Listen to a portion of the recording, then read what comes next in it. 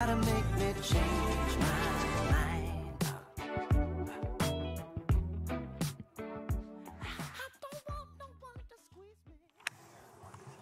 Hello, everyone.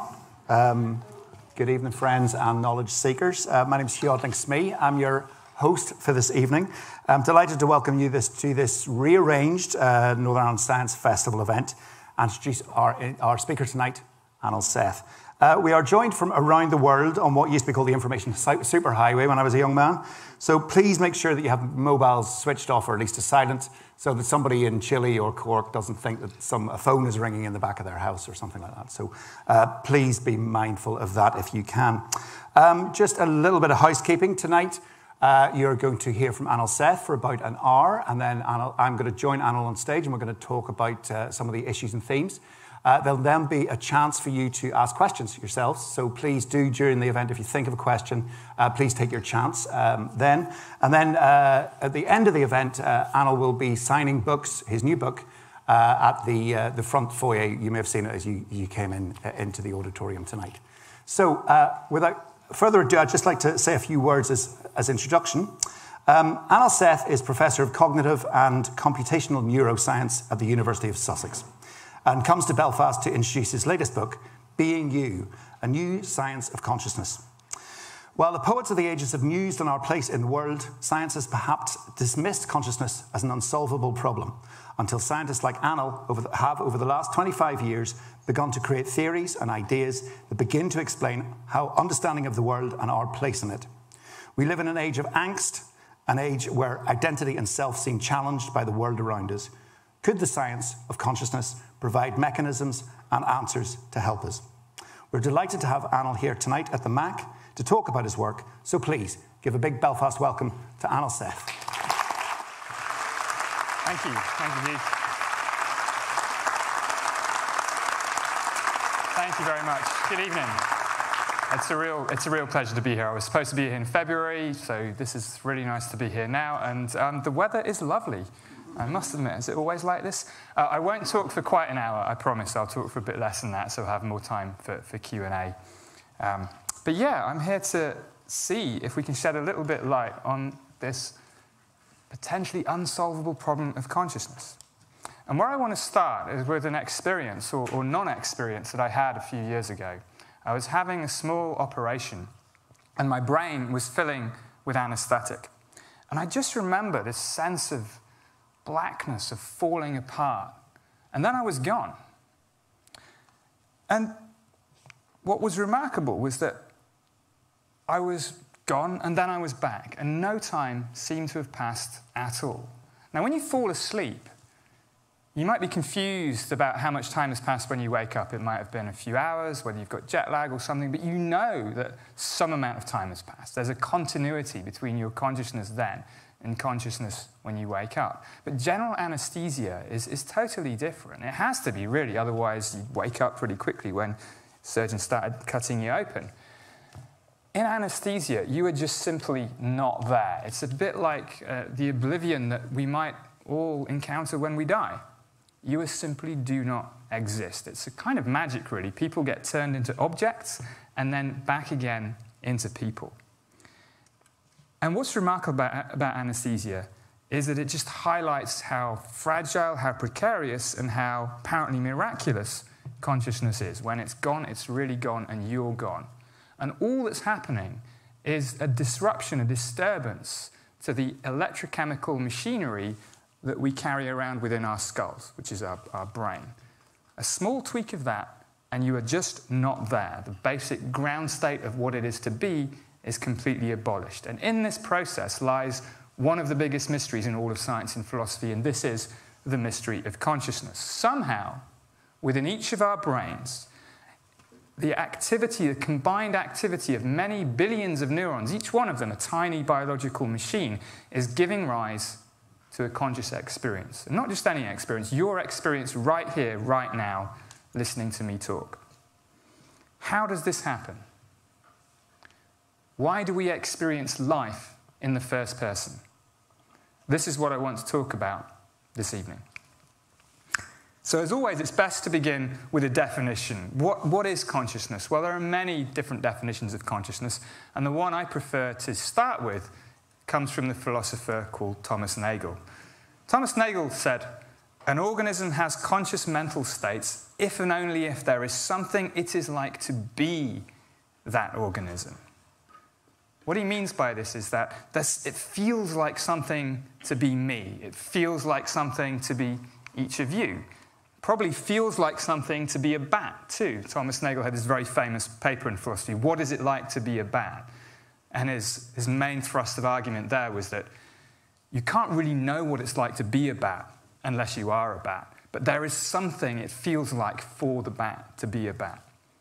A bat, on this view, is conscious. But this lectern here, this laptop computer, the table over there, it doesn't feel like anything to be any of those systems. These are not conscious. So there is a difference. What is the difference between a conscious system and a non-conscious system? This seems to be a very challenging problem. And indeed, it's been called by another philosopher, David Chalmers, a more recent philosopher, the hard problem of consciousness. And Chalmers puts the problem like this. He says, "It is widely agreed that experience arises from a physical basis, but we have no good explanation of why and how it so arises. Why should physical processing give rise to a rich inner life at all? It seems objectively unreasonable that it should, and yet it does." The intuition for Chalmers here is that you have this hard problem. You also have a lot of easy problems. The easy problems in neuroscience are not easy at all in the sense of being simple to solve, but they're conceptually easy. They're problems like, how does the brain work as a mechanism? You know, the brain is just some stuff, really. Complex set of biological wires and chemicals sloshing about. But it is just a mechanism. Sensory information comes in, we do stuff, we talk, we move our arms around, we have thoughts. That's a mechanism. And in principle, science can unravel all these mechanisms, just in the same way it can unravel other things, like how does a bacteria work. But Chalmers' intuition is that even if we solve all the easy problems about how the brain works as a complex machine, the hard problem of how and why any of this should be accompanied by experience would be as mysterious as ever. Why doesn't all the business of the brain just go on in the subjective dark? That's the hard problem. Now, there's a problem with the hard problem, I think, which is it treats consciousness as like one big scary mystery, like one huge problem that's in need of a kind of eureka solution that would change our view about everything. But there's another way to study consciousness, to think about consciousness.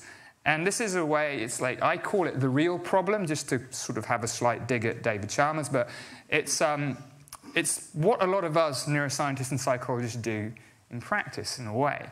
And the real problem is simply this. It's to sort of accept that consciousness exists, because some philosophers might even try and persuade you that consciousness, experience, doesn't really exist, which is one way to get rid of the hard problem. And there's no problem.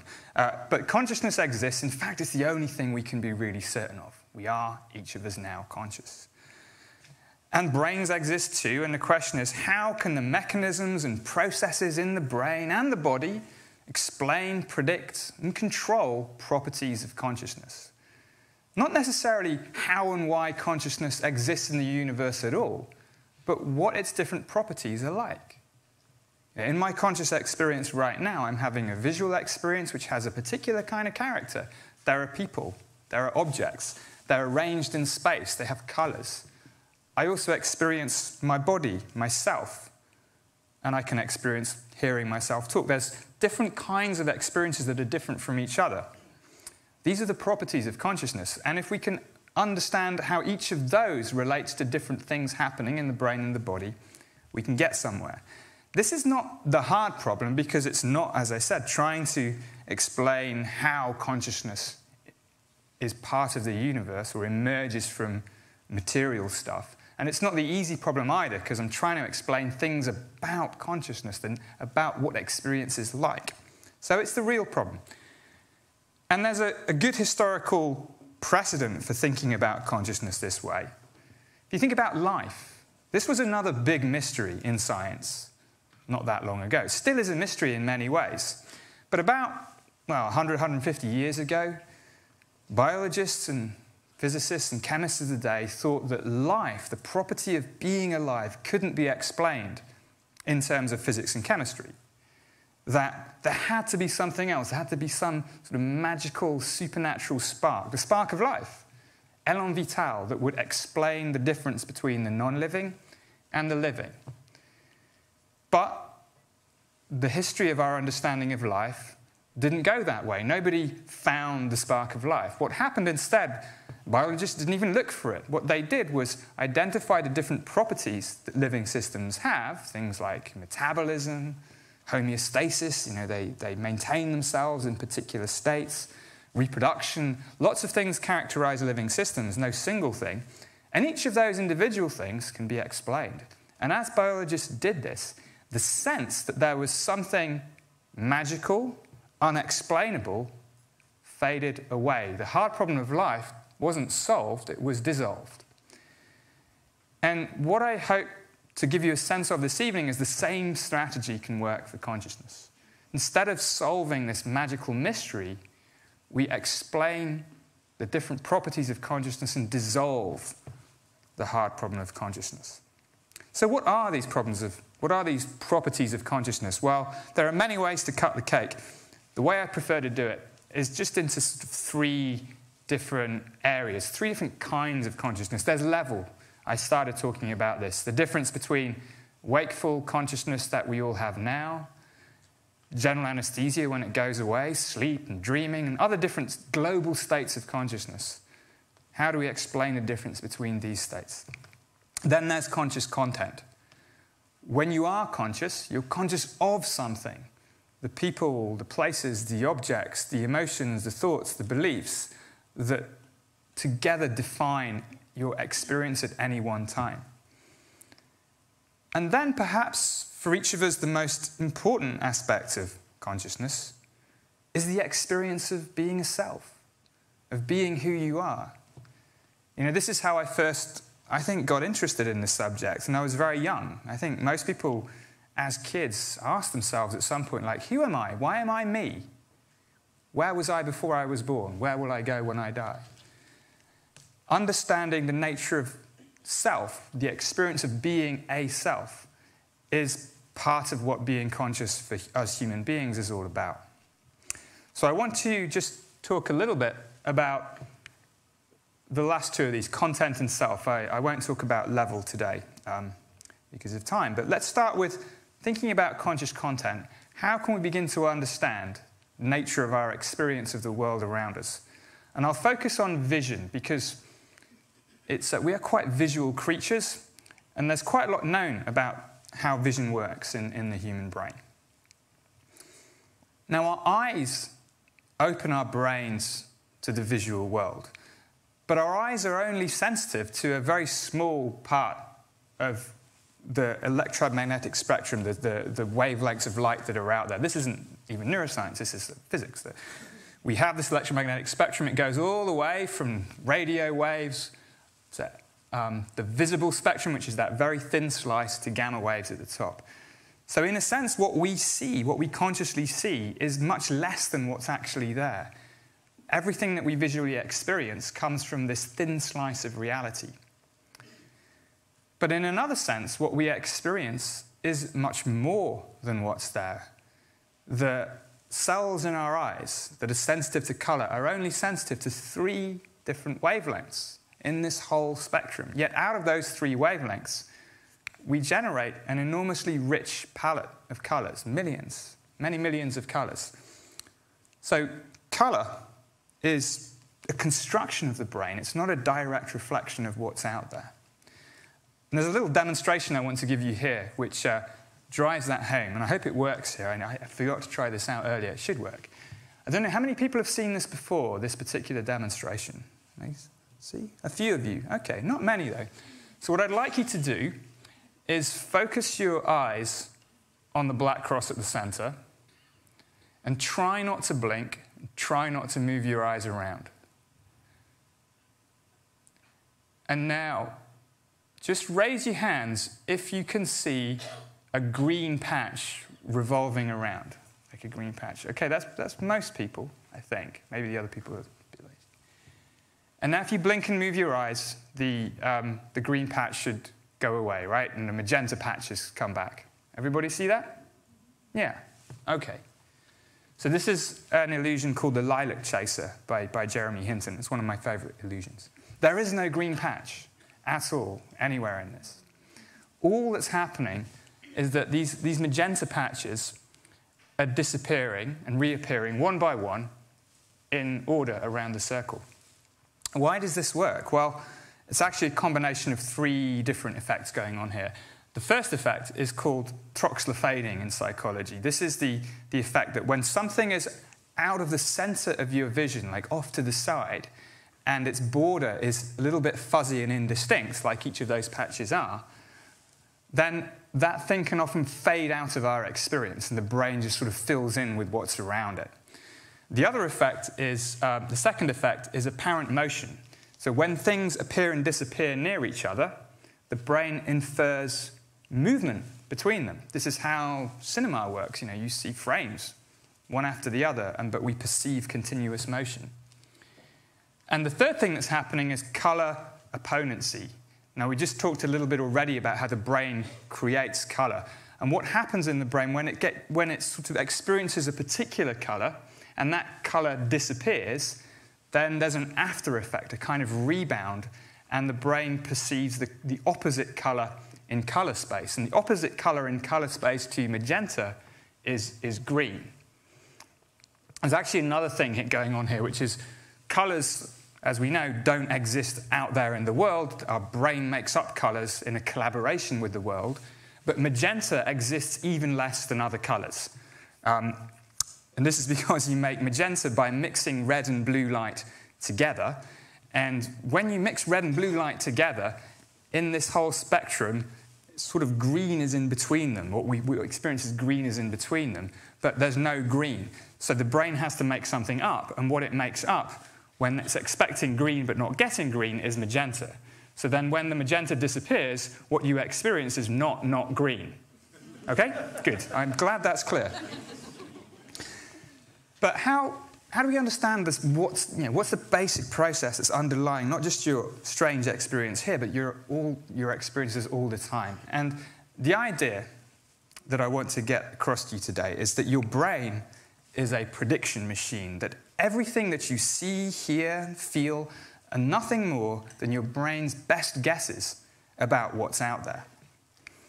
Now, this is a surprisingly simple idea. It's a very old idea, actually, in both science and philosophy. It goes all the way back, at least to Plato and his allegory of the cave. In his allegory of the cave, prisoners are chained to the wall of a cave, and they see shadows on the walls cast by firelight. And they take the shadows to be the real world, because that's all they have access to. Now, the modern version of that kind of allegory can be thought of a bit like this. Just change your perspective for a minute and imagine that you are your brain, that you're locked inside the bony vault of your skull, trying to figure out what's out there in the world. Now, it's completely dark inside your skull. You know, it seems as though this world of sound and color just pours itself directly into your minds. But no, there's this kind of opaque curtain. Your brain is insulated from the light and the sound. All your brain has access to is electrical signals that only indirectly reflect whatever's out there, whether it's objects of different kinds or a sunset or whatever it might be. And so the brain has to make sense of these ambiguous sensory inputs. They don't come with labels on, like I'm from a cat or a coffee cup. They don't even come with labels on that I'm from the eyes or the ears or the stomach. The brain has to figure out what caused these sensory signals. And it does so by combining its prior expectations. The brain has lots of built-in knowledge about the way the world works. It combines that prior knowledge with the sensory signals to figure out its best guess of what's there. And the idea is that is what we consciously perceive. We don't directly read out the world. We actively generate it all the time, everywhere. Now, there's a couple more quick demonstrations of this that I want to show you. You may have seen these before. How many people have seen this before? This is quite a familiar illusion. So, like, a few of you still. This is called Adelson's checkerboard.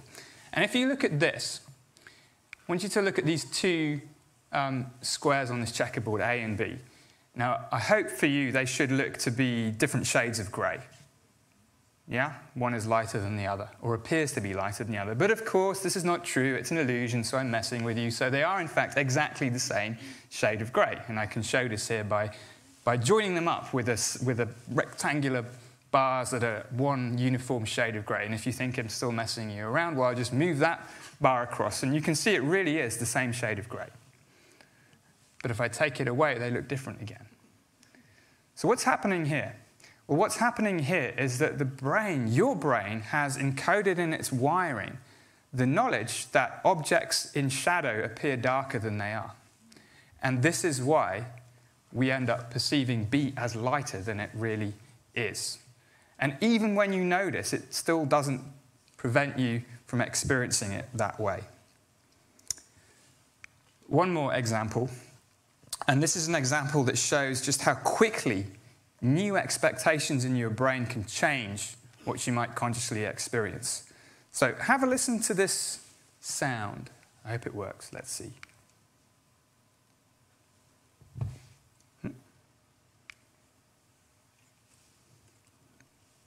The sound isn't working all of a sudden.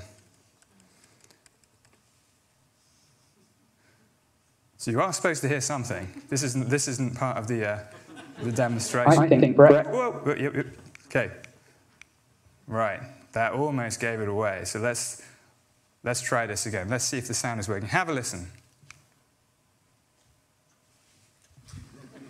What is going on here? I think Brett. Oh.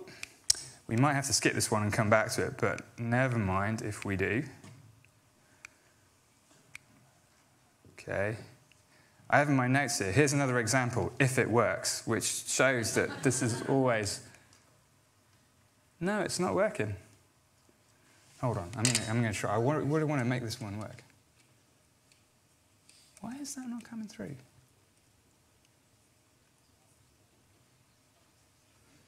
Huh. Okay. Well, we're going to have to pass over that one. I might come back to it at the end, but I can't fix it now. So, what's happening in cases like this, both the example that you saw and the one you didn't, so you'll just have to take my word for that about that one, is that your brain is trying to combine again its prior beliefs about what's happening in the world with the data that it gets. And there's this is the only equation I'll have in the whole talk. And there is a formula for this. It's called Bayesian inference from the Reverend Thomas Bayes in the 17th century. And Bayesian inference is just a way of reasoning in situations that are uncertain. When you don't know what's going on, how should you update your beliefs when you get new data? So if you look at this thing here, basically the likelihood is like new stuff, and it's sort of, if the task is like, is there a gorilla in front of me now? Maybe there is. Your new data is like, yes, there's a gorilla. Your prior belief, maybe you're just in a supermarket, so you don't usually expect to see gorillas in the supermarket. So your prior belief is that there's not a gorilla. And then the idea is you combine these things in a way that's sort of weighted by how certain you are, and you come up with something in the middle. And that's called the posterior belief in Bayesian inference. And that's the idea here, is that is what you perceive. The brain is always updating its belief with new data according to this sort of rough framework. That was just a mathematical framework. It's not just about brains. Scientists and engineers have used this principle to do all sorts of things, like how to find missing nuclear submarines and how to work out whether the likelihood of having a disease if a test comes back positive, all sorts of things. The first person to really think about this in terms of his theory of the brain was the German psychologist and physiologist Hermann von Helmholtz. And he realized that perception must be doing something like this. It must be this process of the brain continually guessing what's out there. But he also realized that we're not aware of our brains doing this, but only aware of the outcome of all this stuff that's going on under the hood.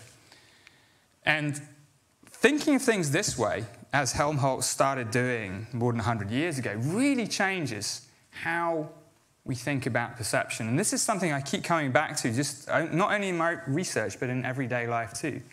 Like the classical view, the intuitive view of how perception works is as a kind of outside-in or bottom-up process. So this is a picture of a monkey brain, and the sort of standard idea of perception is that sensory signals come in from the world, they come into the eye, and they sort of march deeper and deeper into the brain, and at each stage within the brain, like more complex things are extracted from this flow, this river of incoming information. So at early stages of processing like V1, the brain might pick out things like edges or lines or orientations.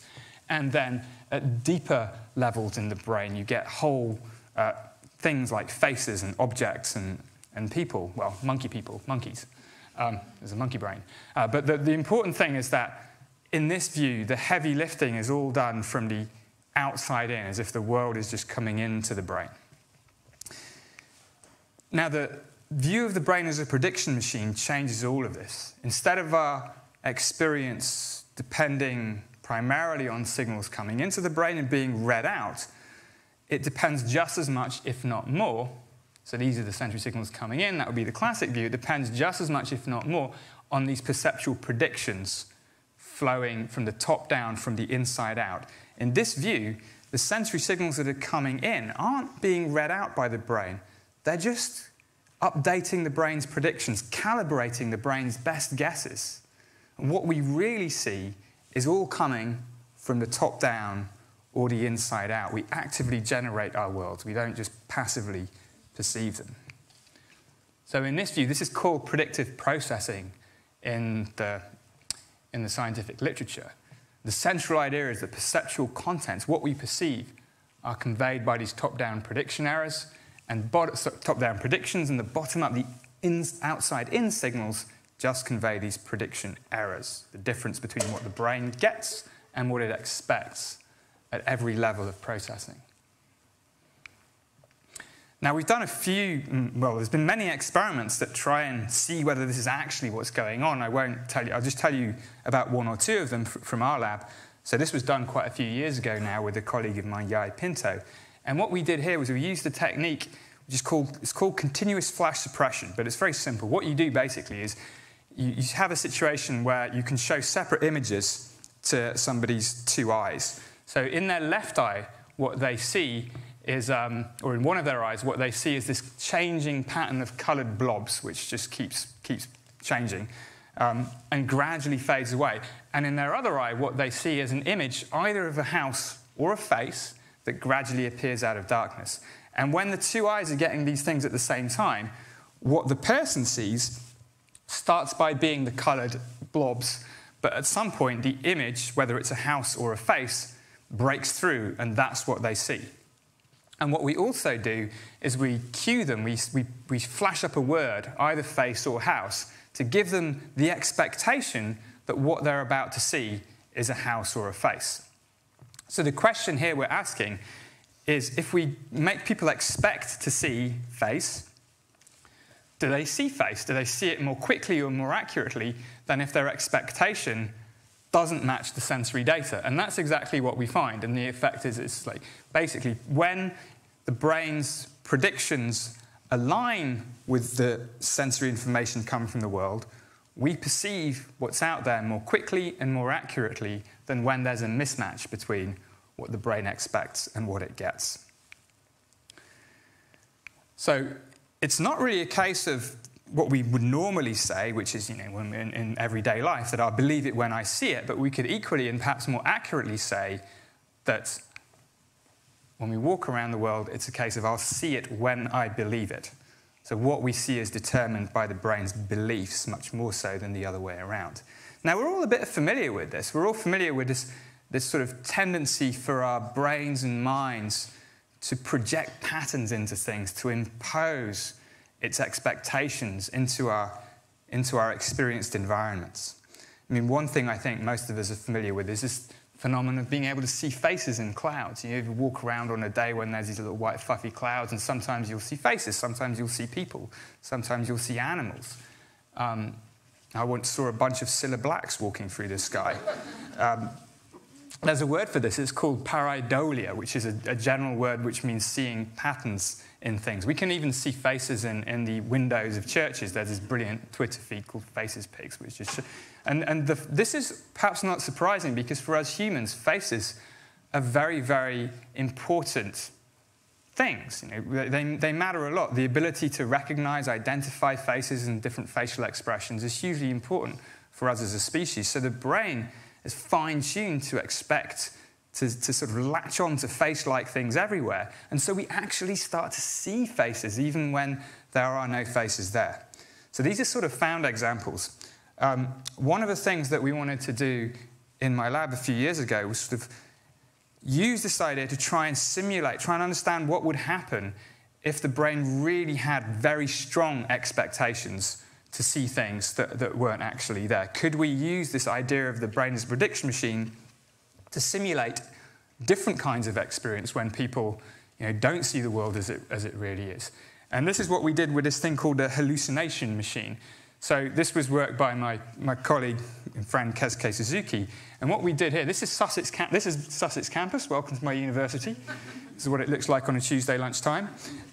Except that it doesn't, of course. What we did here is we took a panoramic video of this courtyard at Sussex, so 360-degree video, and then we processed every frame through a particular program, and that program was basically like a network, a neural network that's usually used. You feed it information in at the bottom, and it tells you what's in the image. And we ran it backwards, and we basically fixed it so that it's to say dog.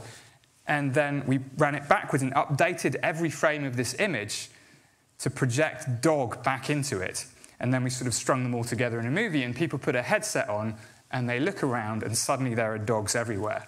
So this is a sort of simulation of what you might experience if your brain had very strong predictions to see dogs. And what I find interesting about this is that it's not just like dog images have been photoshopped onto it. The dogs are sort of organically growing out of the image in a very odd and semi-natural way. I mean, there are some parallels between this simulation and some, you know, kinds of experiences people might have, having taken some sorts of substances, perhaps. But it serves to just simulate. It shows that we can use models of this idea of perception to actually simulate not what people do, but what kinds of experiences they might have. What we're doing at the moment, just to give you a sense, is taking this work forward using a bit more complicated model. These are all models based on the visual cortex, of the part of the brain that deals with vision, but we want to simulate different kinds of altered experience now, because this can actually become useful. We can start to understand, for instance, why people with psychosis have the particular kinds of experiences they have, why people with Parkinson's disease who also have hallucinations, why they have the kinds of hallucinations that they have. So we've started modeling these different kinds of hallucinations. This just gives you a flavor of, we start out with a bunch of images, and then we run it through the system, and we generate different kinds of hallucinatory images using this method. So this is just one way in which research into consciousness can actually be useful, because we can now go to different groups of people who have these conditions, like Parkinson's or psychosis or dementia, and we can ask them, like, how similar are these sorts of things to the experiences that you have, and begin to get a grip of what's actually going on for them. Okay, so just to finish this part, what we saw in these last examples is really that when we talk about something like hallucination, usually it means seeing something that isn't there or that other people don't see. But it's better thought of as a kind of perception, but uncontrolled. Now the brain's predictions have lost their grip on their causes in the world.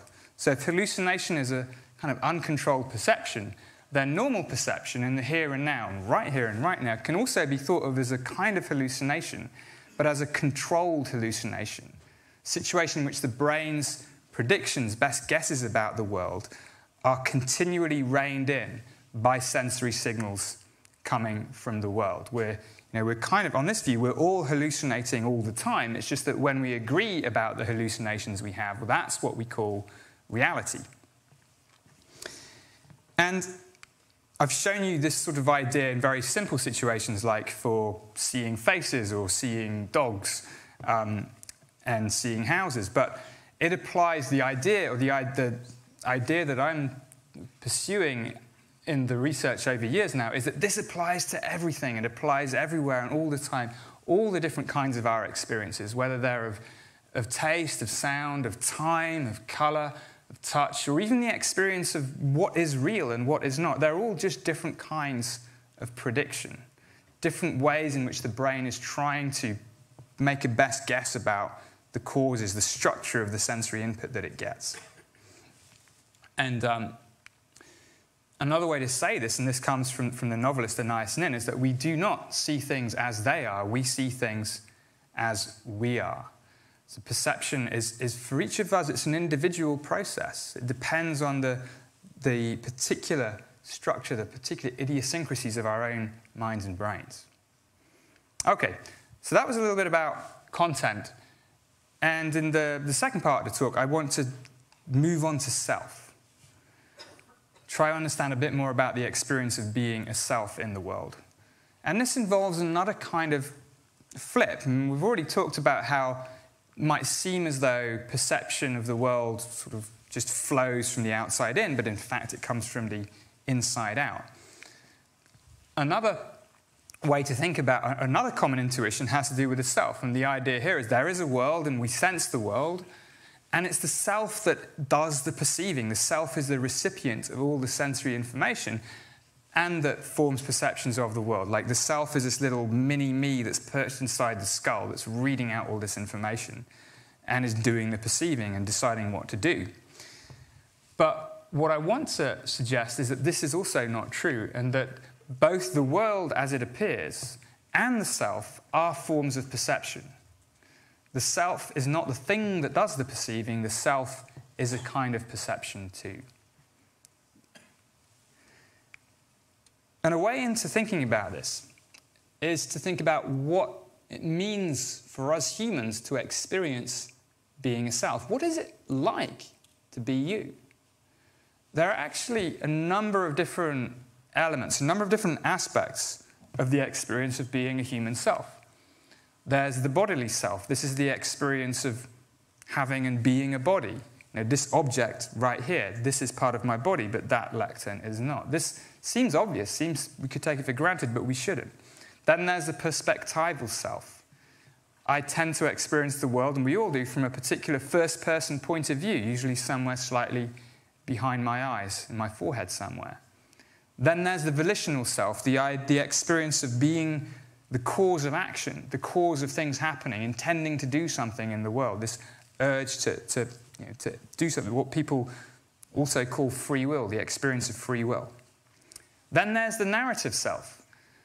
The narrative self is the first point at which your name and your sense of personal identity might come in. So we don't just experience ourselves as a body, we have a set of memories and plans and imaginations about the future that we associate with a sense of identity and with a name. And then finally, there's this idea of the social self. I think this is really important, that what it feels like to be me depends partly on how I experience others perceiving me, my best guesses about how others are perceiving the contents of my own mind. So our own sense of self, in this view, is partly refracted through the minds of others. Like I already know that some of my friends in Brighton have much better memories than me, and so part of my self is actually in their minds because they remember things that happened to us together that I don't. So we are partly already constituted by other people. Now I want to just focus in the few minutes here on this idea of the embodied self, this part of the experience of selfhood that is really deeply tied to this thing that is the body. And there's a very well-known experiment that illustrates how changeable this is. Because the idea is much the same, that this experience of body is not to be taken for granted. It's another kind of perceptual prediction. The brain is making its best guess all the time about what is and what is not part of the body. And a very fun demonstration of this is called the rubber hand illusion. How many people have seen the rubber hand illusion? It's always worth seeing again. This is, you can do this at home. It's really, I'm sure everybody's got rubber hands at home. I've got at least 3. What happens in the rubber hand illusion is that the person who's experiencing the illusion sits behind a table. His real hand is hidden from view behind this cardboard partition. And a fake rubber hand is placed in front of him in roughly the position where his real hand might be. It's facing the right way, and it's not sort of, it's roughly where his real hand should be. And then he's focusing his attention on the fake hand, and the experimenter, the guy in the green shirt, strokes both the fake hand and the real hand in synchrony. And so what happens is that the guy in blue, he's seeing a fake hand, but he's seeing the fake hand being touched, and at the same time he's feeling touch because his real hand is being touched at the same time. So the standard story about this is that the brain makes its best guess. It puts together, it's like, oh, I see a hand and I feel touch, and it doesn't look much like a hand, but whatever, that's enough evidence, and so this is my hand. And the person starts to have this uncanny experience that this fake hand is in some way part of his body. So this is what it looks like. And there are various ways to test whether the illusion is working, but there's one way in particular which I think is by far the best way.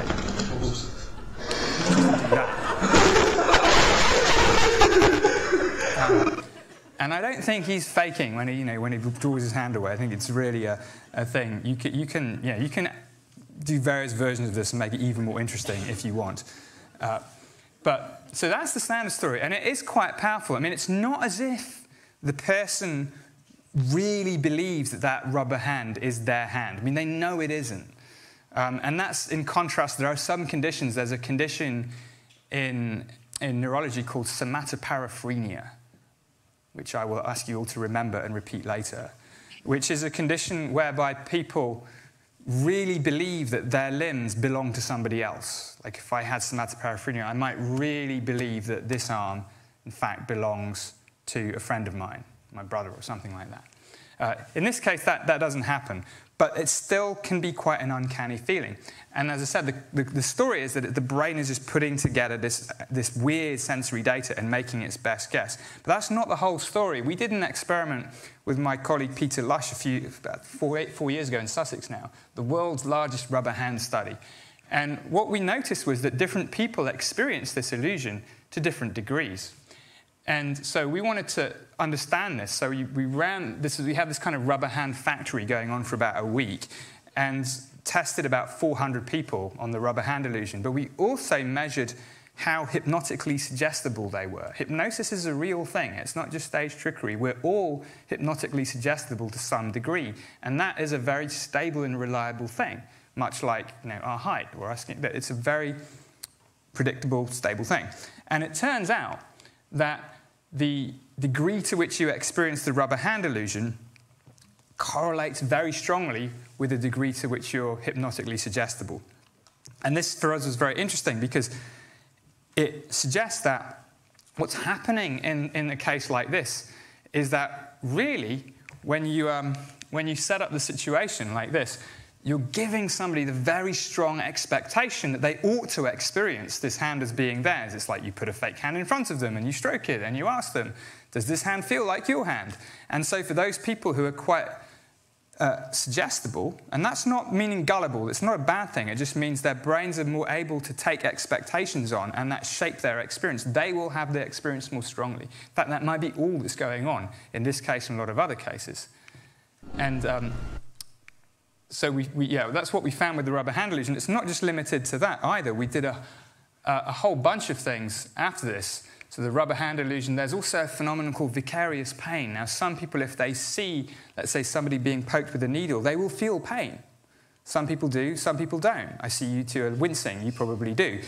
So you're probably highly suggestible. Congratulations. But that correlates very strongly as well. Again, you're giving people a strong suggestion about what to experience. Works with other things like, I won't talk about that too much, AMSR, or ASMR, is this thing, it's very popular on social media now. People have these usually pleasant sensations when watching videos of people folding handkerchiefs and whatever else they do. Again, it's a very strong encouragement. People know what they ought to experience, and this is very strongly correlated with hypnosis. So is this one. You remember seeing this one? How many people sort of have a sensation of sound when they see the pylon hitting the ground? Not so many, but a lot of people, apparently when this was done online, a big survey, about 300,000 people, the vast majority did.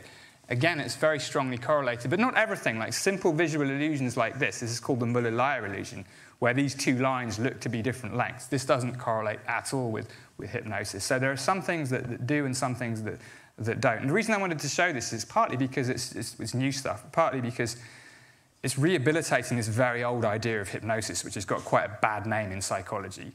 It's true, and it can be rethought, I think, in terms of the brain's susceptibility to top-down predictions that it imbibes from its environment. Okay, so I'm nearing the end of the talk now, but there's something I did want to focus on right at the end, which is the experience of an embodied self isn't just about what object in the world is my body, whether it's a rubber hand or not. This is the experience you might call of having a body. There's also a much deeper experience of simply being a body, of being a living, breathing organism. We have emotions, we have moods. These are feelings that we feel emotions in our body, right? I mean, they feel to be in our hands sometimes, in our stomachs, in our hearts, in our heads. They're very embodied aspects of experience. And this brings up a whole different area of perception that I haven't even mentioned yet, called interoception. Now, when we think about perception, we usually think about perception of the outside world, like sight, sound, hearing, taste, touch, smell. But a large part of the brain is actually geared towards sensing and regulating the body from within. I mean, the interior of the body is also sort of sealed off from the brain in some ways. The brain doesn't have direct access to what's going on inside the body. It has to perceive it too. It has to make a best guess too. And so the idea here is that the same process applies. Just as the brain is always making predictions about what's out there in order to figure out what's out there, the brain is also making predictions about what's going on in here, like how is the heart doing, what's the gastric tension like, are the blood oxygen at the right levels, all these sorts of physiological variables, physiological properties are being perceived through this process of prediction by the brain. I wrote about this some years ago and called it interoceptive inference. It's the process of inferring the body, what the body is doing on the inside. And there's a big difference, though, at least talking about it in the simplest possible way, which is that when we perceive the outside world, the general aim of the brain is to figure out what's there. Is it a bear? Is it a bus? Is it a beer? But when the brain is perceiving the body from the inside, the object isn't to figure out what's in the body. I mean, the brain doesn't really care what my internal organs look like, or even whether they exist or not, or what shape or color they are. It cares how well they're doing. So perception of the body from within is all about controlling things rather than finding things out. It turns out that if you have a system in the brain that's very good at making predictions, that's also a very good way of controlling things, like a souped-up central heating system that can predict when a heat wave is coming. So that's a big difference in how these predictions are used. And to cut a very long story short, I think this actually explains a good deal about why particular experiences are the way they are. And this takes us all the way back to this idea of this real problem and the idea of explaining different kinds of conscious experience. Visual predictions underpin visual perceptual experience, and they're all about what things are, figuring out what's there. Where are they in space? How do they reflect light? So we experience things in space that have colors and they move and so on. But interoceptive predictions about the interior of the body underpin these experiences of embodiment, of being an embodied self. Not where things are, what color they are, but how well things are going. That's why our experiences of self at this most basic level aren't in terms of shapes and position, but in terms of valence. Things feel generally good or bad, and emotions have various sort of ramifications on that. So what's there versus what's going on. But it's the same basic principle that we can apply to understand different kinds of conscious experience and understand really this is the mechanism underlying the experience of being who we are. Now, one implication of this is that consciousness, instead of being some sort of abstract property associated maybe with intelligence or thinking, is actually much more closely related to life than we might have thought. And the idea is all this predictive machinery that underpins everything we experience had its origins evolutionarily over millions of years and developmentally in each of us during our lifetimes and in the here and now, all tied up in this basic imperative that all animals have to stay alive, to regulate their physiology, to keep going. So there's a very deep connection between consciousness and being alive here. And this is interesting because it's really different from what René Descartes said. René Descartes gets a lot of stick these days for a lot of reasons. One thing he said when he was thinking about other animals, non-human animals, he called them beast machines. And the reason he called them beast machines was he thought they didn't have the kind of conscious, rational minds that mattered. He said, without minds to direct their bodily movements, animals must be regarded as unthinking, unfeeling machines that move like clockwork. He did have a pet dog he was very fond of, but he is also known for sort of not including other animals in this circle of concern for species that we think of as conscious. Now, I think almost entirely the opposite. And thinking about the nature of our conscious experiences firmly grounded in our basic nature as living machines, as flesh and blood organisms, it seems that conscious selfhood arises because of and not in spite of our beast machine nature. The way we experience the world and the self is intimately tied to this nature that we all have as being self-preserving physiological machines that care about their own persistence. And this, for me, is a very deeply embodied view of consciousness and self that I actually find quite reassuring. It brings us closer to nature rather than setting us further apart from it. So I just finished with a couple of implications about this view, way of thinking. So one of them, and one that we're drilling into a lot more these days, is that because we all have different brains and different bodies, we're all going to experience different realities. We will all see the world in slightly different ways, and sometimes maybe dramatically different ways. Just as we all differ on the outside, we all will differ on the inside too, and we may not realize that because we will not always, but usually use the same words. When I say something is red, you say something is red. Are we having the same experience? Probably not, but how will we ever know?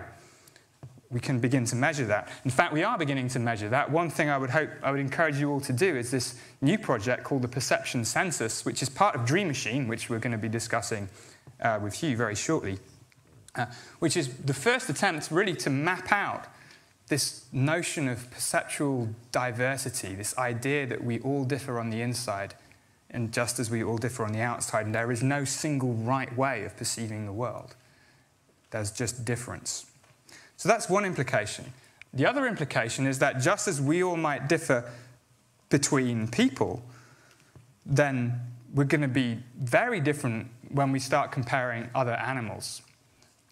If we think about what it might be like to be an octopus, I spent a week with octopuses about 10 years ago. I still remember it very, very vividly indeed. They're remarkable liquid animals.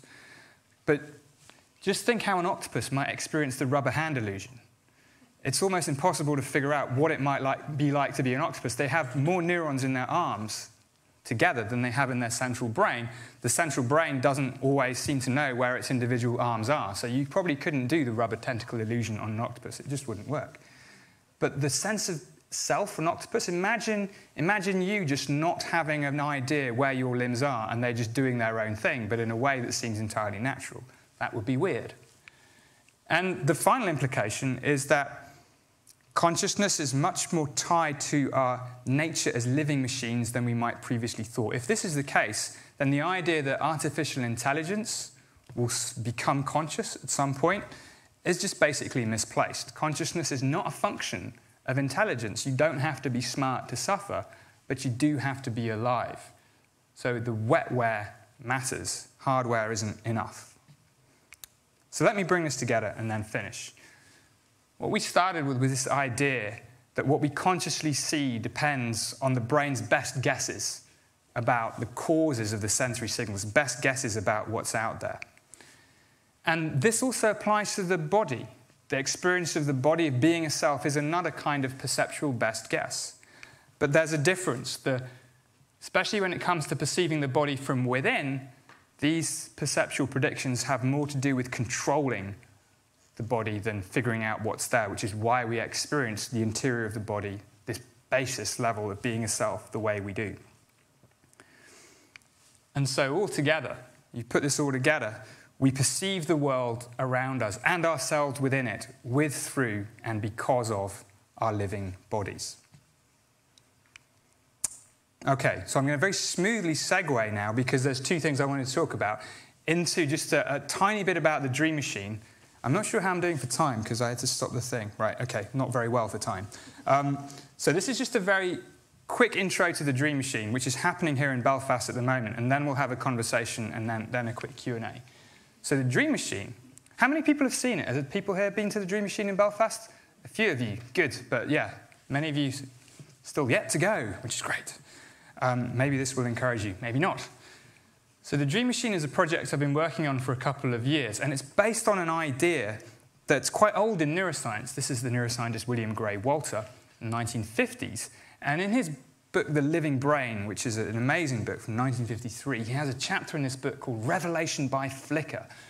And what he talks about in this book is how if you shine flashing lights at a very specific frequency at somebody's face and they've got their eyes closed, these people have incredible visual experiences. Even though their eyes are closed, even though the light is just flashing white light, people tend to have vivid, coloured experiences of rich colour, of movement, of kaleidoscopic patterns, sometimes even more than that. And this has been known for a long time, but it's always been a little on the fringes of neuroscience. We started working on this in my lab about 10 years ago. We've got a strobe light in the lab. That's me sitting in front of it. And trying to understand, well, what's happening in the brain when it's exposed to this kind of stimulation. Because you see colour, but there's no colours there. Now, we're still working on this as a research project, but it's become also a big public engagement project too, called the Dreamachine. This actually started a couple of years ago and launched in London in May this year. And I just want to play this short video which gives a sense of it, and we'll introduce you a little bit to the team behind it. So this lasts for about 5 minutes, and then I'm done.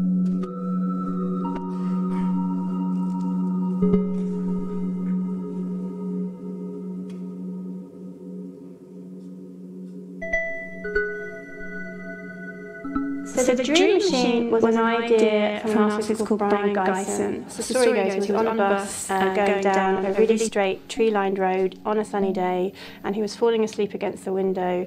He described himself as entering this transcendental state, and he saw extraordinary visuals, colours, patterns, kaleidoscopic shapes, and as soon as the bus left the trees, it stopped. His invention, the Dreamachine, was really simple. So it was a patterned cylinder that you put on a record player, you hang a light bulb inside, and then the light comes through the holes in the cylinder at the right frequency to kind of create this. Rather than seeing it as an object, we're turning this into an experience. One of the most radical things is that we are inviting the public to come in and to shut their eyes and do nothing. One of the great joys of the Dreamachine project is that the scientific and the philosophical aspects have been built into the project from the very beginning. We're investigating a phenomenon that's still not widely understood, how flickering light generates this kaleidoscopic, vivid, immersive range of experiences for people. So we're really making something that is internal and quite transcendental and personal into a collective experience. Because of the nature of the experience, we're hoping that what will really happen is that it will engender conversation. And so every stage of the Dreamachine has been designed in a way to really enable people to talk to each other. This particular project is unlike anything because your eyes are closed and your brain is creating the visual. It's the first time I've actually composed something specifically to be played in a 360-dimensional sound. So that's allowed me to do more, much more than I've ever done. There are more sounds in there than I would put in a stereo track. So it's a little bit like moving from black and white to colour. It's an incredible experience, and you have to think about placement of sounds in a whole new way. Every time we revisit the music, John has moved it on to another level. It's got to this really extraordinary place now, and it's totally enveloping. And it's quite an extraordinary thing when you hear it and experience it live. So I think the general public's minds will be blown by this project. It's so novel, it's so unlike anything else that's been rolled out. And I think the combination of a synchronous light show with this amazing 360 panoramic sound will be an extremely powerful experience. Collaboration and creativity is at the epicenter of this project. This conjoining of artists and composers, people that have worked on incredibly well-known creative projects around the UK and indeed around the world. You've got left brain, right brain sort of working together in collaboration. What's really exciting is thinking about young people engaging in this and taking part in this and seeing themselves as well in the bigger picture. It's almost something that's trained out of us to ask those massive philosophical questions about life.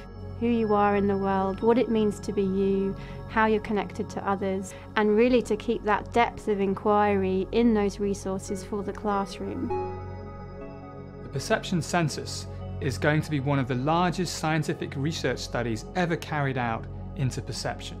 An understanding of the brain, the mind, and perception helps us understand why we experience the world the way that we do. I think that the perception census is exciting for participants. Firstly, because they will learn that we're all unique and we're all different and we all perceive the world in different ways, and that's quite eye-opening, I think. And what we also hope to do is to give feedback to participants so that they will understand what their perception is like and how it compares to other people. I think increasingly we absorb culture in kind of very isolated individual ways. You could transition from cinema to TV to phones, and I think the opportunity to break that open and to create a cultural experience that isn't about consumption but is about self-generation and reflection is extremely exciting.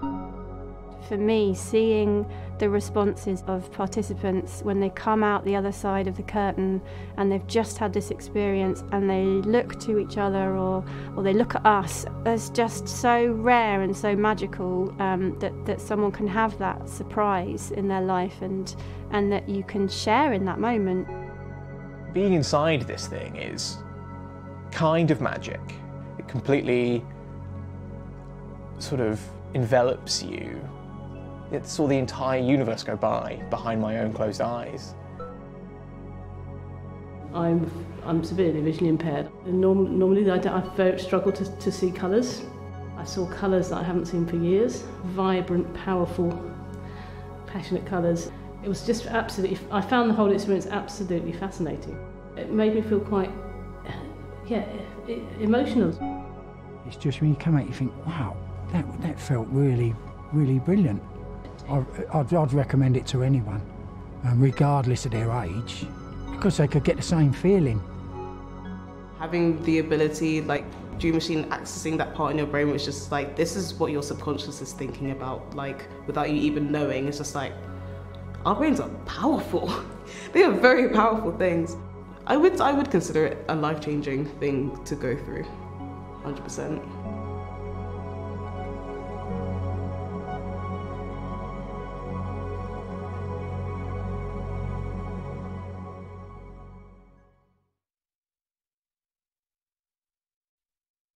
This is happening in Belfast until early September, and it is completely free. So if you do want to go, I reckon you should. This is what it looks like from the inside. It's in the Carlisle Memorial Church, which I think isn't far from here. I'm going there tomorrow myself to look at it. But I think I'll leave it there, and I think we'll move to the discussion with Hugh and then a Q&A. And we'll talk mainly about Dreamachine, but thank you very much for your attention on this talk so far.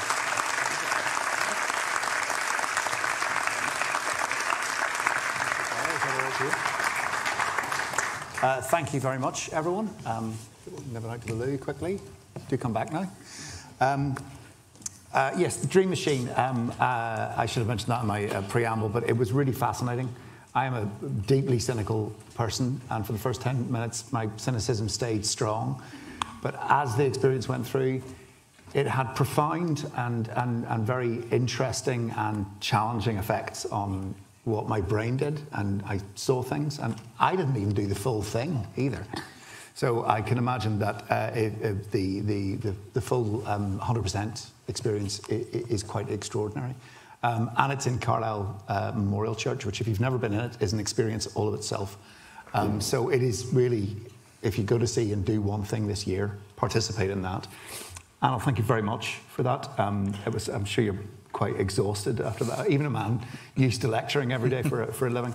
I wanted to ask, how did you mentioned as a boy that you were kind of intrigued by consciousness? Yeah. Can you maybe explain how that then became your interest in the subject as a career?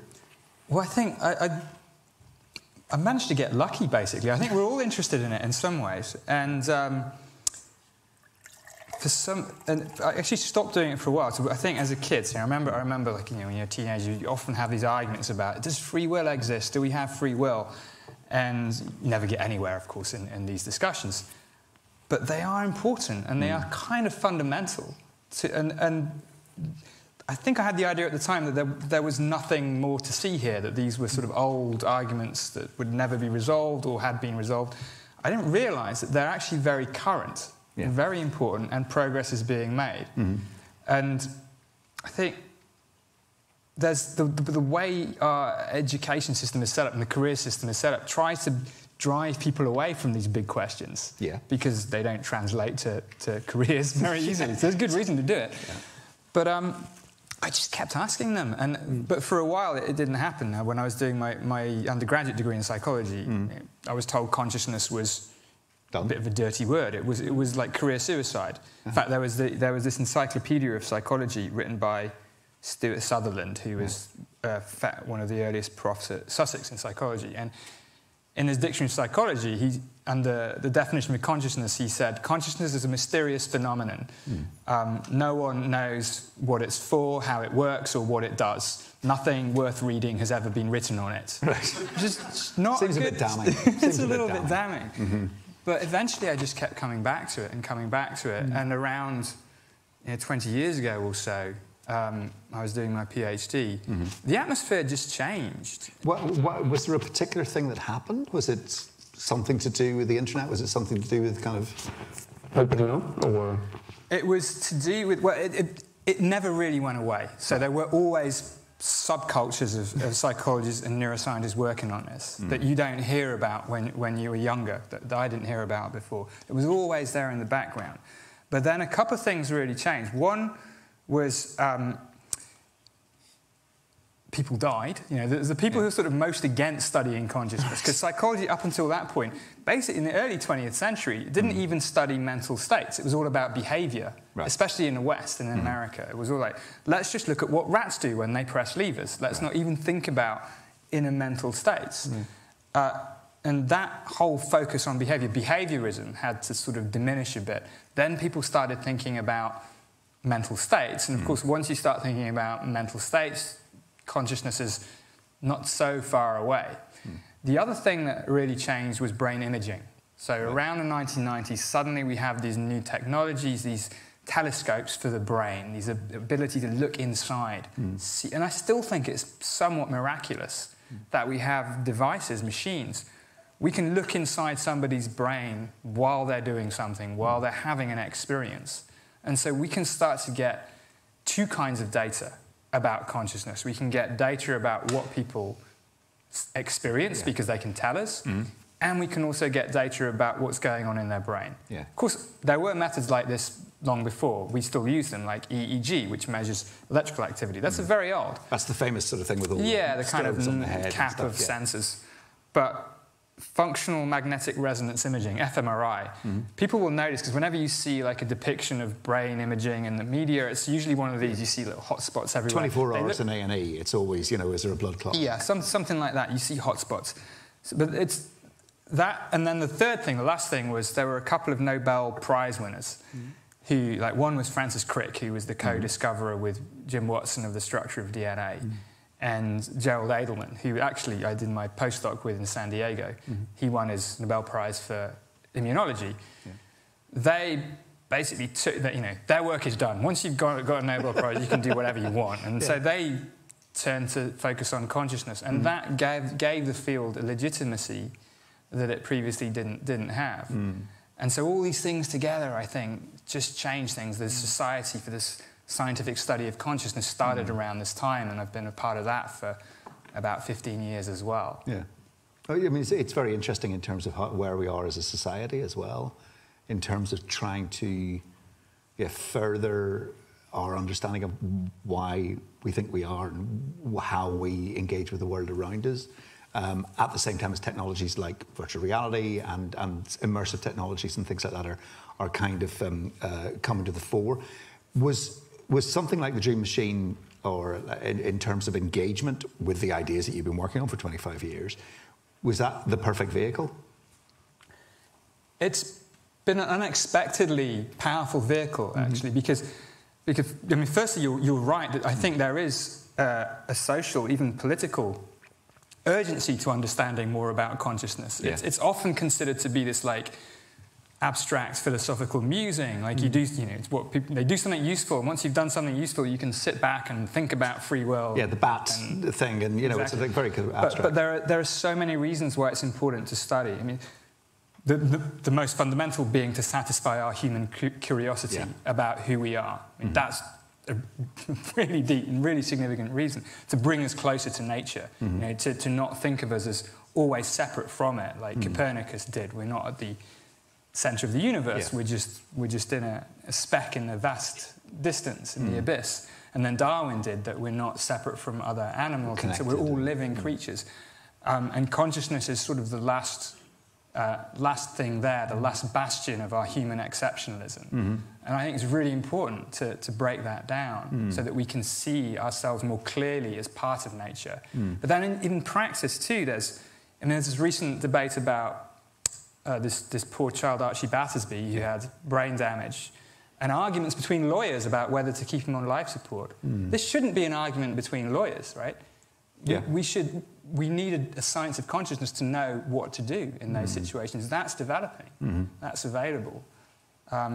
Psychiatry and mental health, we need better ways to understand what's going on. Animal welfare, there's so many reasons why it's actually quite negligent of us as a society to not have to just ignore the better understanding. And so when something like an opportunity like, I should ask, how did you get involved in Dreamachine? I was in Dreamachine. It was much as I said, we've been working on this fascinating experience of stroboscopically induced visual hallucinations, what it was called since the 50s. But I hadn't realised there'd been a parallel history in art. This guy Brian Geisen that Jennifer Crick mentioned in the video, and Brian Geisen had this idea that this was such a powerful phenomenon. He wanted to make it more popular than television, and he failed. But it was still burbling along in the background too. I didn't know anything about that. We'd just been working in the lab as a sort of side project on this strobe light thing because it was just fascinating. And then Jennifer just called me just in early 2020. I remember it because she was the last person I shook hands with before the world shut down. And just came and had this vision for doing this at scale, which... That must have been quite frustrating.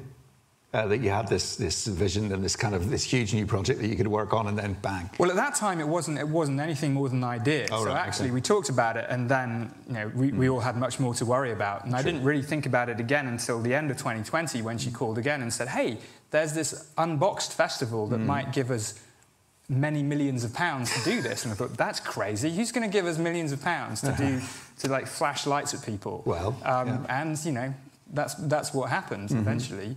And yeah, we built out this team with musicians like John Hopkins and architects. And what I really loved about it was that in many sort of science-art collaborations, the engagement, despite what people may say, is often a little bit superficial. And it can be sometimes a bit one-directional too, like scientific inspiration of art or art providing data for science.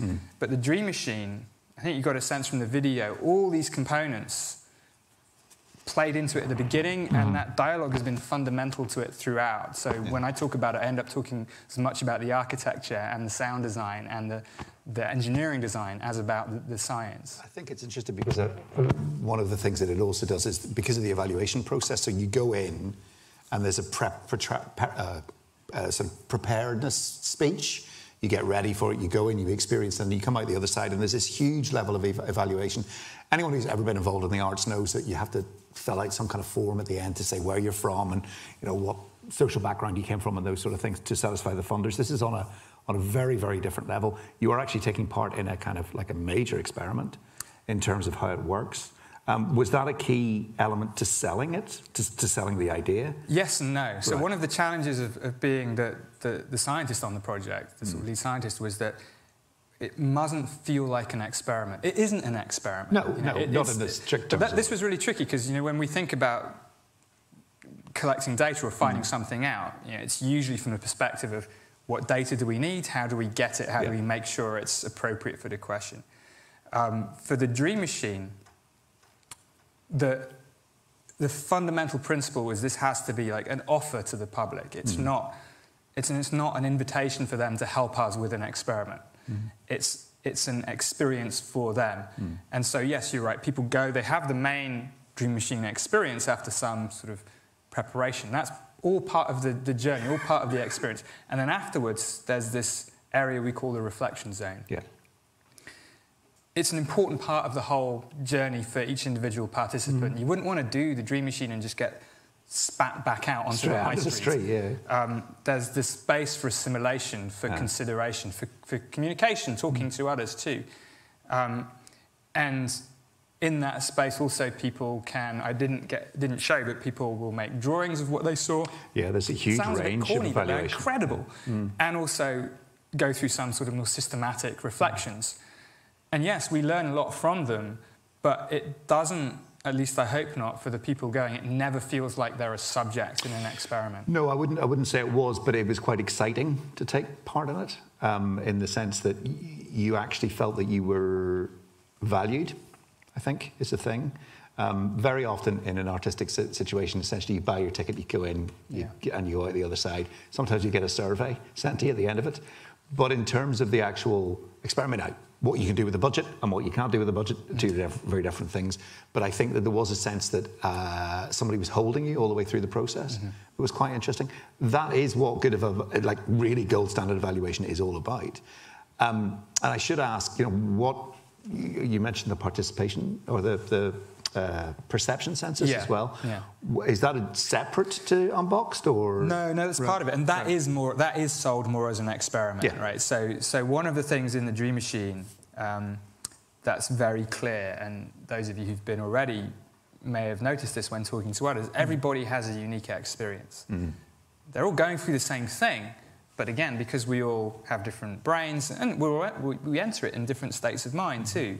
Bring our daily self to the experience. People have unique journeys, and this is a trigger for people to start thinking about, well, if they have different experiences there, maybe they have different experiences all the time. This is to your earlier point, that the Dreamachine is really a powerful vehicle for igniting a latent curiosity that people have about the brain, about perception, about the mind, because you just have, it makes very clear in the first person, in somebody's lived experience, that what they perceive isn't to be taken for granted. It isn't just the world flooding in through these transparent windows and there you go. You experience for yourself the brain's generative power. And it's one thing to be told that, it's another thing to experience it yourself. And now more than 25,000 have already had that experience, which is, I think, a really good number. And then the journey, doesn't end when people leave the building either, because we do want to encourage people to keep thinking about what it means for them. So there are lots of resources about neuroscience and perception that people can follow up, but also this perception census is a semi-independent study, and this is it's an online set of very fun and engaging. Again, so much better than we would do if we were just left to our own devices in the lab. When you've got these amazing graphic design studios working with you, you can do things in so much better way. But these are simple illusions and things that if enough people do them, we will get a sense of how different people experience the world. And I'm really curious. I really don't know what we'll find. I mean, I was reading an article on the flight over today about emotional differences between cultures, and there's this whole idea that in different cultures there are different words for different emotions, and this question about whether people actually have different emotions. So, in Danish there's this hygge emotion for sort of coziness. Do Danish people actually have a different emotion, or do they just have a different word that we would take longer to describe? It's very. That's a very interesting point, because language is meant to be sort of just a replacement of the word, but the meaning stays the same. Right, exactly. But there's this long-standing philosophical question about whether language and culture shape experience rather than just describe it. And something like the perception census gives us a handle on that. We can start to measure that in a way that's much more quantitative than asking people about what emotion they might experience. And imagine if we took the Dreamachine to different cultures as well. We'd love to take it to South America or India. What will people see? We have no idea. And also, I suppose there's those kind of immersive experiences. Maybe there are cultures that are more used to that. That it's a sort of long-standing kind of cultural tradition in terms of sweat tents and those kind of ideas of immersing yourself to experience things and to come out the other side slightly to change or slightly different in that sense. It's very interesting. I should always ask, all this data, what will you do with it? I mean, will it sort of create studies, or we'll keep track of it so we can control people's lives. Well, I was going to there was part of me that worried about this new technology selling me more Pepsi. I think since the rise of Facebook and the social media and Web 2.0, whatever it is, there is a sense that technology is a slightly new science is something to be slightly suspicious of, in the sense that it's not so much the initial idea, it's the bad actors that come along later on and maybe say, well, we can use this to do this, or we can use this to do this. Do you ever worry about that? You asked me this when we were chatting before, and I honestly hadn't thought of this. It's clearly true in the context of something like Facebook. I don't know what the original intentions of Zuckerberg were when they did it. May have been completely benign, and then it got sort of misappropriated or evolved in a particular way. But something like this, to be honest, I don't really see it. It's a personal, individual experience that people have. You don't use it to convey a message. I think it has this peculiar effect because we're also doing it in groups. So there's this interesting balance of the individual and the collective. Everybody has their own experience, but they all have their individual journeys together. And when they talk about it after, and I don't know what you felt about this, but that can serve as some sort of glue. And what we found actually in the various prototype sessions that we ran before the launch in London, we followed some groups of people who would come to test out early versions. And they really bonded. I mean, they really, as if they'd gone through this shared experience. And they would go to the pub together, and they would keep in touch. I don't know how much this has happened. One of the things, to your other point, is like I think quite rightly, all the data that we get is fully anonymous. So we have no idea what people will do with it later on. But what we will do with the data that is completely anonymous is kind of exploratory, and we haven't even started looking at it yet. Yes, there's a long way to go.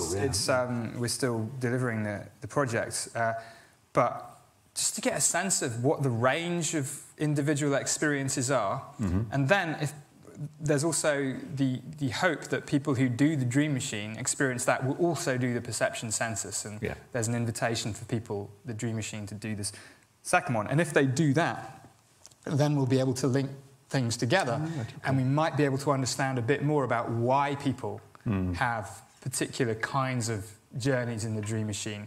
You know, is it what does it go along with in the specific other ways that they might experience the world? Yeah, as someone who's worked at kind of arts marketing for a long time, some of it does sound like what we call segmentation, and kind of these are the people who react and have emotions that way, and that sort of stuff. So I mean, I think that we live in the real world, and there's always potential for all sorts of learning to be used in different ways. But I think that maybe the thing that worried me, I think, was about hypnosis, and it was very interesting what you were saying in the talk about hypnosis. Who's susceptible to it and all that sort of stuff. And it wasn't so much that I thought I was going to end up like running down the street dressed as a chicken or that sort of thing. But that was a slight fear. Anybody who was ever at the Arts Theatre with Barry Sinclair back in the 1990s might remember that. But there's our minds are quite precious, and they are under a lot of kind of stress at the moment. And I suppose that was maybe a fear going in was, I feel like every time I open my phone, I'm being kind of either sold to or used or tracked or understood or, that sort of thing. I must say that the whole experience wasn't like that, and it was very different.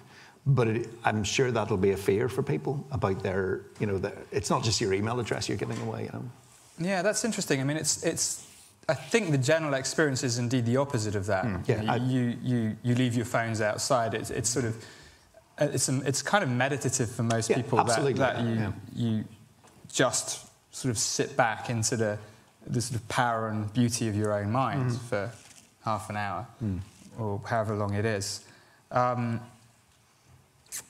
It's worth thinking about, but I don't know how it could be sort of misused in the same way that social media has turned out to be incredibly divisive. And it is. I was going to say it's not hypnosis; it's a freeing experience. Actually, what the bizarre thing about it is that you're, all the stress, all the pressures, all that sort of stuff. Actually, it frees you from that. And what I felt, you talk about the potential of the brain. A lot of people talk about the untapped potential of the human brain. Was it 95% or whatever? Oh, some nonsense figure.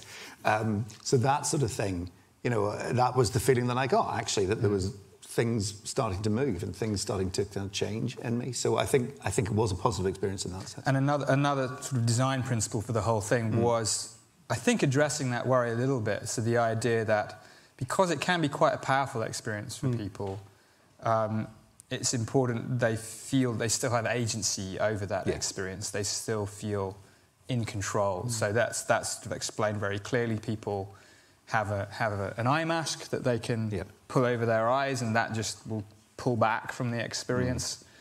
They can leave if they want, and sometimes people do. So it's not something that you're completely just opening yourself up and being vulnerable and exposed. You're always in control, and it was, yet you're going on a journey that you can't predict and might be unexpected for you.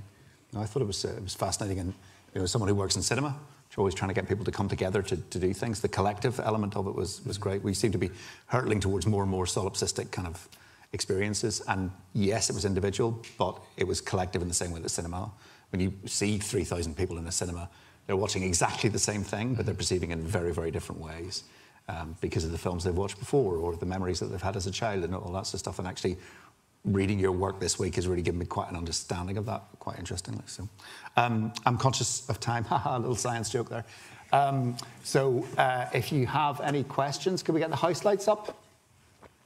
Maybe, so we can see people.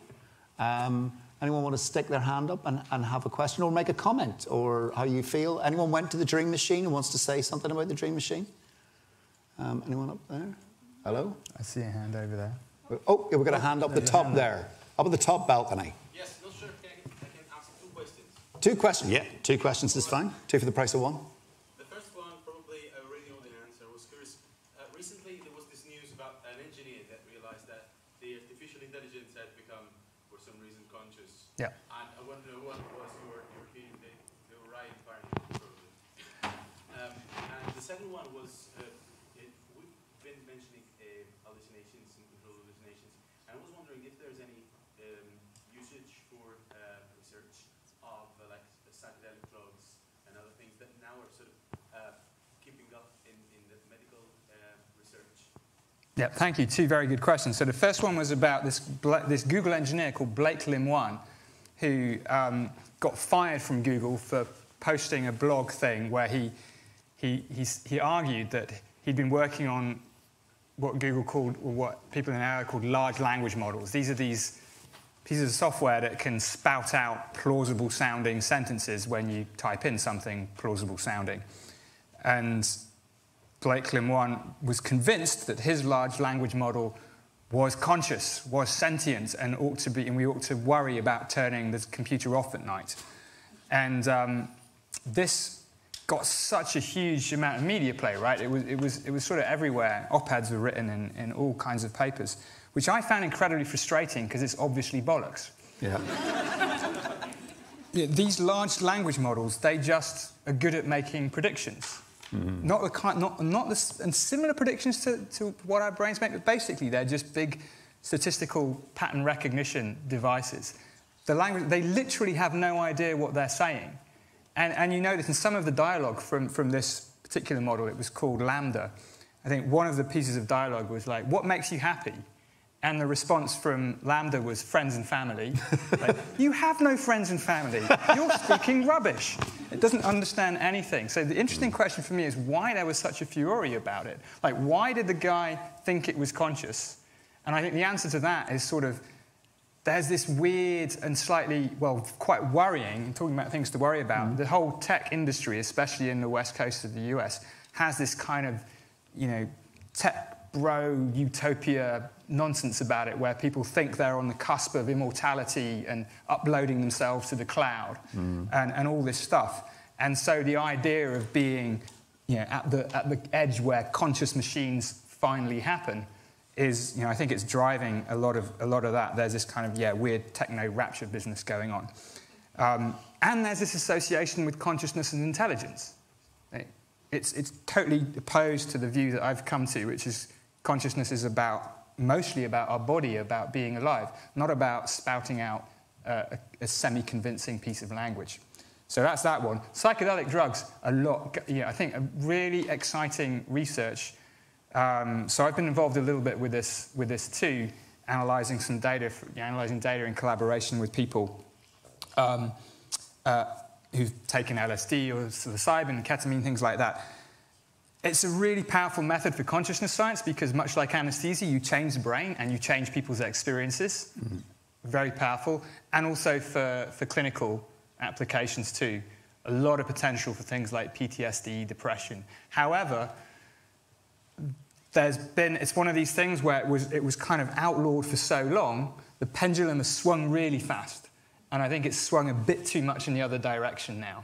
There's a lot of hype and a lot of money behind psychedelic research now. Lots of startups. And it will, and a lot of these is based on the idea that it's some kind of panacea. You take one dose, one trip on psilocybin and your depression is gone. It won't be that simple. And I think there's probably a correction happening. And I just worry, I don't want the hype to go too far so that the correction is too severe. Because I think there's a lot there, but it's not the answer to everything. Okay. Thank you. Thanks very much for that question. Yes, we've got two gentlemen. Gentleman in the white shirt first. Just wait for the microphone, if you would, so we can all hear you. Very enjoyable talk, thank you. Just a question, I'm not sure if I fully understand it. You said that consciousness is not necessarily a function of intelligence, it's more a function of life, our bodies and stuff like that. But can consciousness be experienced without intelligence? Do you know what I'm getting at? I think so, yeah. Yeah, I mean, if you have something that is zero-level intelligence, can it experience consciousness? Yeah, I think that's a good question, and I think the answer is probably not. So I think they are separate, but I don't think they're totally independent. So, what does zero intelligence mean? It means what does intelligence mean? I haven't really defined it. It's not the ability to solve crossword problems necessarily. It's just broadly the ability to do the right thing at the right time, if you think about intelligence across species. So something with zero intelligence is not going to do anything. It's not going to be interesting. So there's probably like some minimal level that's necessary. But what I'm trying to get at is push back against this intuition that consciousness is a function of intelligence. That, whether it's in biological creatures or in machines, that, as intelligence starts to go up, things can be unconscious, and then bang, there's a point at which the lights come on. And there's enough intelligence, and then the more intelligent, the more conscious.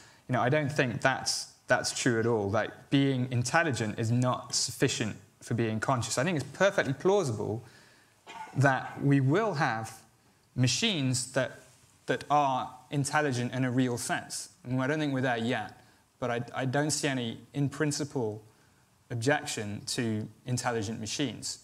But I don't think that then we will therefore have conscious machines. They're separable in that sense. So you can be smart.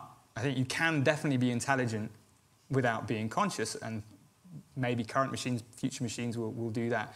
Can you be conscious without being intelligent? Well, yes, once you've got a minimal amount. And like the most fundamental kind of consciousness, again, I think it's a personal view, is experiences of things like suffering, pain, joy. You don't have to have lots of intelligence to have a basic experience of disgust as being relevant to your prospects of survival. And this association of consciousness and intelligence, I also think it's just a residue of our human exceptionalism.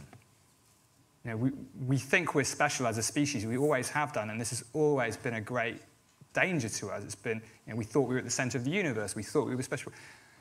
And we think we're intelligent, and so we know consciousness is kind of special, and so we tend to associate the two together as a way of reinforcing our sort of species-specific arrogance.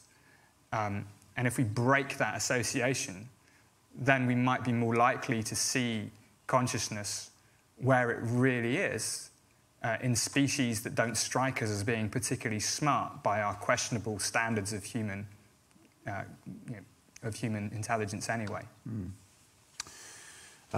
We've got pretty time for one more question, sir.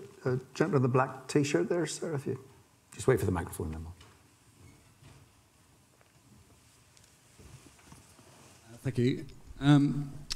So you mentioned in your talk about the role of prediction more as a bigger role than perception, which doesn't really bode well for a world losing touch with the idea of objective realities or truth.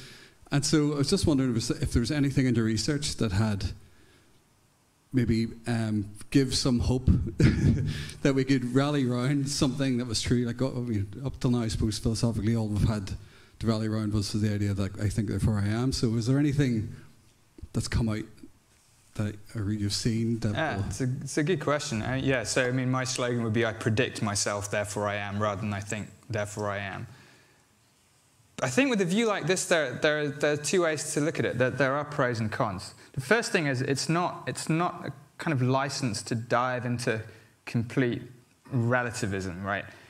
I use the term controlled hallucination. The control is just as important as the hallucination bit. Our perceptual experiences might be different, but they're not arbitrary. If I am here, you are here, there's a voice going on. We can all agree about that. So there is a real, at least in my view, there is a real world out there.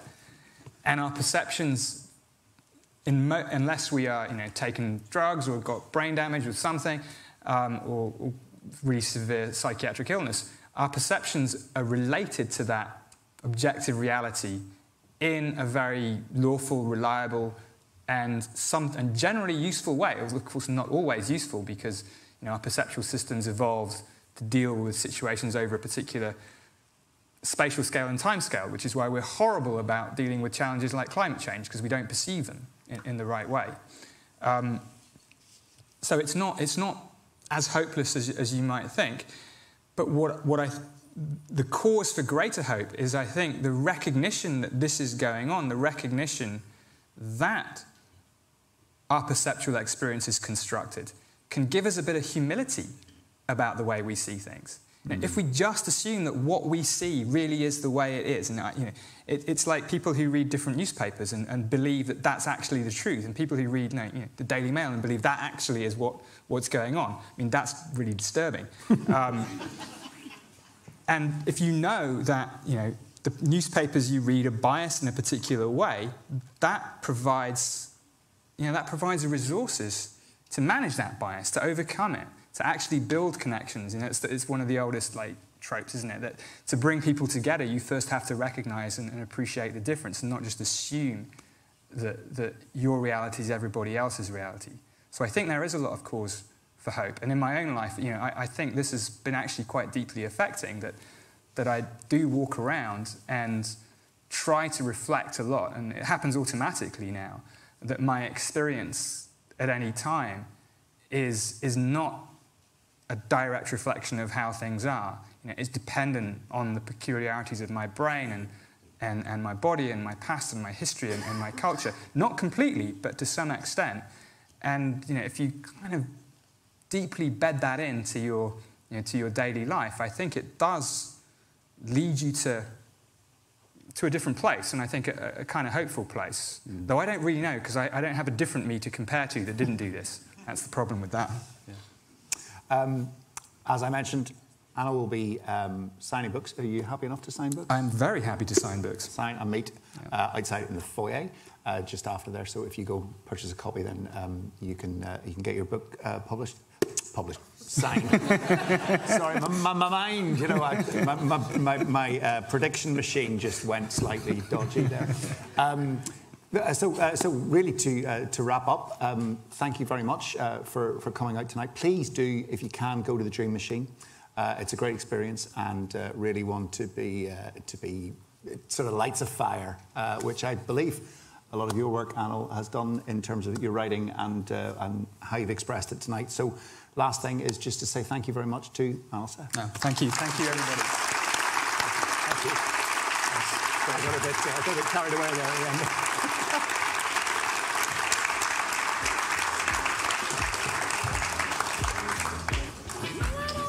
That was great. Oh, thanks. Yeah. You must be knackered. They might take away my life. I just want someone